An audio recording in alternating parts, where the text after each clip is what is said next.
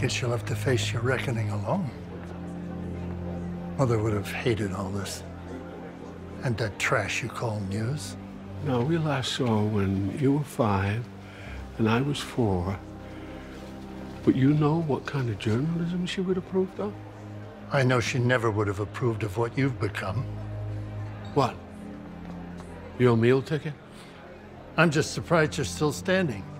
Any other man would have died from the shame. Uh-huh. It's hard to know which is more toxic, your news outlets or your cruise division. All those years blaming yourself for Rose. I'm not interested. That really wasn't your fault. This, though, this is your fault. This empire of shit. Time to pay up. Ladies and gentlemen, it is that time.